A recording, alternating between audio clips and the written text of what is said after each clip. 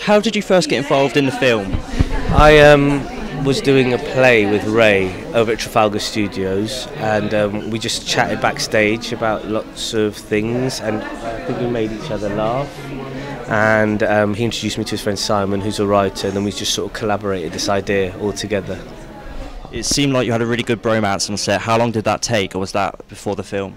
The bromance is all on my part, really. I've just got this unrequited love for Ray, and it's never ever given back. He just never tells me he loves me or anything. It's just me looking at him, hoping that he's gonna say he does and give me some sort of validation.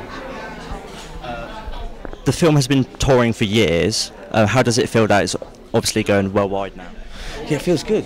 Yeah, I mean, this sort of stuff it came as a surprise, really. We never really knew that was going to happen, but yeah, it just goes to show that you just never know. You do a project and it can lie dormant for ages, and suddenly, it kicks off the way that it does.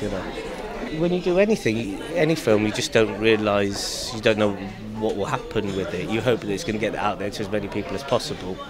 You just never know. You just try and work as hard as you can in what you've been given, and hopefully other people like it and enjoy it. What's next for yourself?